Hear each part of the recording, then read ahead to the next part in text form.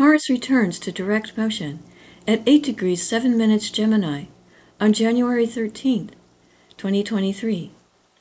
As I pointed out in other videos, Mars is making its direct station on the contra-anticyon of the Saturn-Pluto conjunction of 2020, which occurred at 22 degrees 46 minutes Capricorn. This acts like an opposition of Mars to Saturn and Pluto, a very rebellious opposition, as we're seeing from events around the world. And the latest protests against authoritarian rule are in China. Welcome to Global Trends and Cycles. I'm Marie Schappel, bringing you astrological forecasts on geopolitics and your personal life.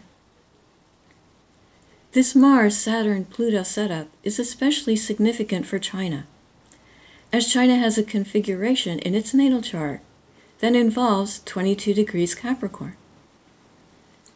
As I pointed out in my book, The Dragon's Dead, published in 2018, this configuration was set to be powerfully triggered by the Saturn-Pluto conjunction, indicating protests in China between May and December 2019. This came to pass, as Hong Kong resisted more authoritarian rule and violent protests broke out in June 2019, leading to a harsh clampdown on the democratic movement there. And as I also explain in my book, this configuration was triggered in 1989, leading to the Tiananmen Square protests and massacre. And this configuration is now being triggered again, against the backdrop of transiting Pluto and Uranus, conjoining sensitive points in China's chart. China has natal Jupiter at 22 degrees 35 minutes Capricorn, so the Saturn-Pluto conjunction conjoined its Jupiter in 2020. But China also has natal Chiron at 5 degrees 29 minutes Sagittarius, which is very close to the anticyon point of its natal Jupiter. That anticyon position is 7 degrees 25 minutes Sagittarius. And Mars resuming direct motion at 8 degrees Gemini will oppose that anticyon position, releasing much pent-up frustration and anger. This natal configuration involving Jupiter and Chiron reveals that the Chinese Communist Party is very sensitive to protests or strikes by the labor force. In fact, it indicates that controlling and corralling China's labor force is the party's Achilles heel. And transiting Mars is a powerful factor in 2023 in another way. Transiting Mars will be in a similar location in the zodiac in 2023 as it was during the Tiananmen Square protests, moving through Cancer. As transiting Mars moved through Cancer in May and June 1989, it made exact aspects to natal Uranus, the progressed moon, and transiting Uranus. Mars showed violence inflicted upon the masses. The moon always represents the general population, and even more so in China's case, as the natal moon is conjunct the ascendant, another point that indicates the country's populace. This violence had its source in the government. Scorpio, ruled by Mars, is on the cusp of the 10th house. Mars will enter Cancer on March 25, 2023. Transiting Pluto enters Aquarius on March 23rd, moving to conjoin China's ascendant 1 degree 44 minutes Aquarius. On April 1st, progressed Mercury 3 degrees 27 minutes Capricorn exactly opposes progressed Uranus 3 degrees 27 minutes Cancer, and transiting Mars exactly conjoins progressed Uranus. This is an explosive combination. Note that Virgo Mercury rules the 8th house of transformation. Thus progressed Mercury opposing progressed Uranus a revolutionary planet in its own right, indicates the release of powerful energies in the form of demands for change. Reinforcing this time period as when protests gained momentum and reached the breaking point is the progressed moon, 0 degrees Libra in the 8th house on April 1st, forming a T-square with the progressed Mercury-Uranus opposition. March through June 2023 will see violent and volatile protests in China. But with transiting Mars having just stationed direct at 8 degrees Gemini, triggering both the Saturn-Pluto conjunction of 2020 and China's natal Jupiter-Chiron configuration, the government will strike back hard against any protests. In some respects, this is due to different leadership at the top now, as compared to 1989. Deng Xiaoping hesitated to suppress the protests in 1989, but Xi Jinping, with his natal Sun-Pluto exact parallel, will viciously punch back immediately. But as Mars moves forward in Cancer, it conjoins the natal Sun-Mars-Pluto conjunction at 8 degrees Cancer of the chart for the Chinese Communist Party, a configuration that indicates obsession with gaining and retaining control over others. Just because Mars is passing over this configuration doesn't mean suppression of rebellion, as Mars moves through Cancer every 2 years. It's the addition of other configurations, especially involving Uranus and Pluto, that make the 2023 pass of Mars in Cancer so significant. The Sun-Jupiter conjunction in Aries on the same day will make the party leaders overly confident and heavy-handed. The backdrop of the transiting outer planets is very telling. Pluto is passing over China's ascendant and will spend many years moving through China's first house.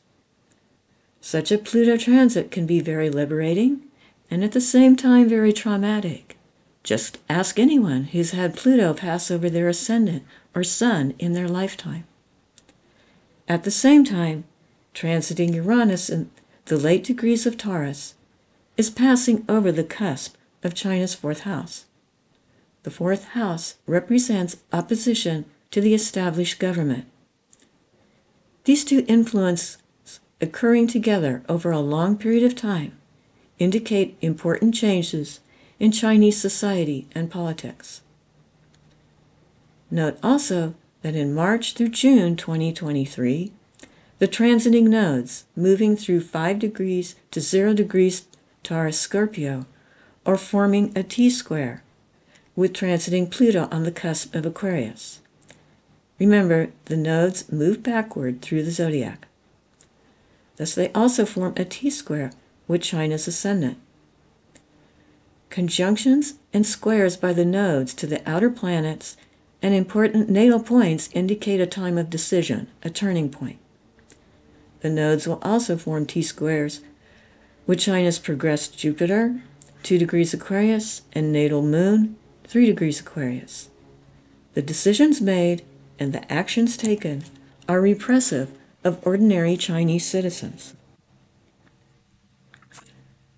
Perhaps even more important are the configuration in Xi Jinping's natal chart in 2023. Mars direct station at 8 degrees Gemini is conjunct his natal Jupiter, 8 degrees 27 minutes Gemini. With transiting Saturn, 23 degrees Aquarius opposing his natal Pluto, 21 degrees Leo, Xi faces very powerful opposition. But transiting Saturn forms a grand trine with his natal Sun, 23 degrees Gemini, progressed Jupiter, 22 Gemini, and his progressed Saturn, 23 degrees Libra. This indicates he maintains stern control publicly. It also makes him stubborn about his policies. This especially applies to his zero COVID policy, as the axis of the 6th and 12th houses is involved, two houses associated with health issues and isolation. But other factors show that he is having a tough time behind the scenes. Xi may become aware of those who have been secretly working against him due to Mars' position in the 12th house of hidden enemies, conjoining natal Jupiter, ruler of the 7th house of open enemies. Anger is building inside him and around him, with Mercury, the ruler of his Gemini sun, in a natal conjunction with Uranus, and also in a progressed conjunction with Mars at this time. An abrupt about-face is about to happen. Xi will rely on the instinctual reactions of his Sun-Pluto parallel, meaning he will do all he can to oppress those who oppose him, however ruthless he must be to conquer them. Xi is a formidable opponent now, however, for not only does he have his natal Sun-Pluto parallel, which is exact, going for him, he's also in a period when his progressed Jupiter and progressed Pluto are parallel. But he's also facing a very subversive opponent, as transiting Pluto is contraparallel his progressed Jupiter and Pluto. On February 15th through the 17th, 2023, his progressed Mercury and progressed Mars will be exactly conjunct at 15 degrees 53 minutes Leo. This configuration is a strong indication of very vocal opposition to his rule at this time. Xi interprets any protest as a personal assault, and in many ways, the protests are directed against his rule. The progressed Mercury-Mars conjunction is a nasty setup, indicating impulsive and vicious actions. With regard to his opponent behind the scenes, Xi may be thrashing in the dark, unable to strike this opponent. Yet Xi has the upper hand, as at this time, on February 17th, the transiting Sun-Saturn conjunction at 27 degrees 44 minutes Aquarius conjoins the midheaven of this sunrise chart and forms a grand trine with his natal Sun, 23 degrees Gemini, and natal Saturn-Neptune conjunction, 21-22 degrees Libra. He may be able to consolidate even more power around himself under this grand trine, using the protests and his strong response to snuff them out as proof that he alone can lead China effectively. And the trine to his natal Saturn-Neptune conjunction indicates he will use China's all-seeing, all-knowing, ubiquitous surveillance network to reinforce his position. But there's even more indication that Xi is heavy-handed with protesters at this time. As transiting Mars enters Cancer, it conjoins his natal Mars, 0 degrees Cancer, on March 26th, upping the ante on aggressive behavior. Mars is debilitated in Cancer, so a harsh temperament is even more evident and harder to control.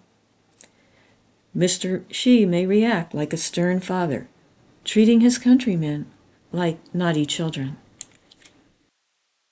Part of the reason Xi is so irritated by these protests is that he has other fish to fry, such as dealing with other opponents whom he can't control quite so easily. This is probably why he reacts so strongly and swiftly to the protests. It's a way to vent his frustration with these other opponents. These other fish are shown by a combination of influences operating in the background. His progressed Venus-Uranus conjunction at 22 degrees Cancer, and transiting Uranus, making its direct station at 14 degrees 56 minutes Taurus, just as Xi's progressed Mercury-Mars conjunction is close to exact. First, let's look at transiting Uranus. The square of Uranus to progressed Mercury and Mars indicates a powerful obstacle coming out of left field with Xi overreacting with force against what he sees as a limit on his exercise of power. Uranus goes direct on January 23, 2023 at 14 degrees 56 minutes Taurus, squaring Xi's progressed Mercury and Mars as it does so. Thus Uranus triggers this progressed conjunction just as it is nearly exact, bringing an abrupt change of circumstances for Xi, and probably an equally abrupt reaction from him. Some protests are directed squarely at him as leader of China, rejecting his rule. A square configuration from a powerful transiting planet indicates one has to find a way to adapt in order to get around an obstacle. But Mr. Xi is not in a mood to adapt to anything, while this configuration is in close orb and exact. Note that this progressed Mercury-Mars conjunction in Xi's chart is conjunct the Mars-Pluto conjunction in China's natal chart at 14 to 17 degrees Leo. Thus Xi's progressed conjunction triggers China's natal Mars-Pluto conjunction, and transiting Uranus triggers it also. Mars with Pluto is a nasty combination. Just like the Mars-Pluto conjunction in the CCP chart, it indicates an obsession with control. Then there is Xi's natal Sun-Pluto parallel, which is exact. It indicates he feels entitled to exercising full control over others, and he'll use harsh tactics to get what he wants if others resist his control. This natal conjunction was also triggered in 1989. At that time, the trigger was transiting Pluto in Scorpio, squaring the natal conjunction in Leo. But this time, the configuration is more potent and also more volatile, due to Xi's progressed Mercury-Mars conjunction. Protests will be ruthlessly repressed. Activists inside and outside China should know this will be the case, considering the situation in Xinjiang that has continued for over 10 years. This configuration is most intense in its effect, especially with respect to protests from ordinary Chinese citizens, from mid-October 2022 through May 2023. It is most powerful in the few days surrounding the direct station of Uranus, which occurs on January 23rd. But Xi can't really relax after May 2023, as then transiting Uranus is moving to exactly square his natal Pluto, 21 degrees 13 minutes Leo. He'll face powerful yet secretive opposition, most likely from within the upper ranks of the CCP throughout most of 2023 and again in 2024. Popular protests won't help his efforts to maintain his position within the CCP. And as transiting Uranus is squaring Xi's Pluto, it is about to oppose China's midheaven, 23 degrees 52 minutes Taurus. He may be able to put on a good face in public during this time, but despite his controlling the country's protests, he is in serious trouble within the CCP. And the upper echelons of the CCP are the people who really control his position. Xi has many underhanded political power plays to navigate within the party, just as China is convulsing with frustration over economic problems, COVID lockdowns, and opposition to one-party rule. He will probably make serious mistakes in these power plays, as transiting Venus goes retrograde in July 2023, just as transiting Uranus squares his natal Pluto in Leo. This 2023 Venus retrograde will stir up protests again, as Venus will repeatedly pass over Xi's progressed Mercury and Mars. Now let's look at the progressed Venus-Uranus conjunction in Xi's chart, which occurred in 2022 at 21 degrees 11 minutes Cancer. It exactly squared his natal Neptune, 21 degrees 11 minutes Libra.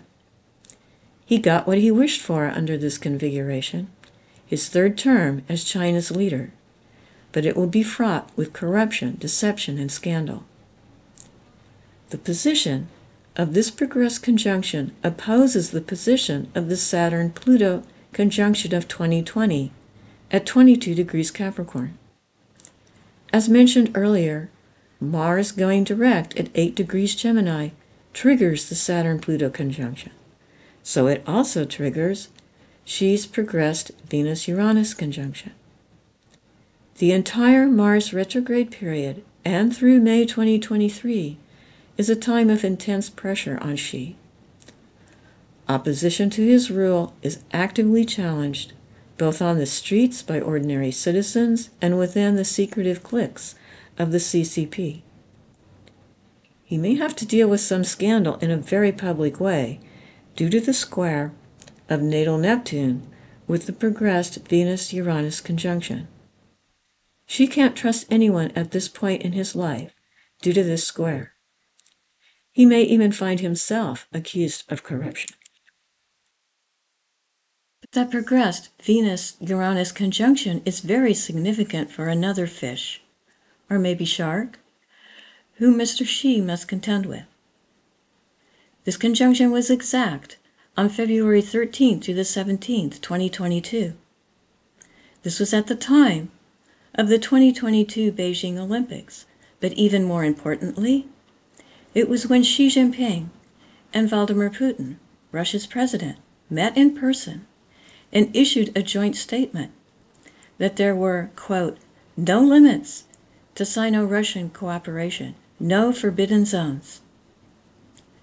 The square to natal Neptune indicates Xi was deceived by his frenemy, Vladimir Putin.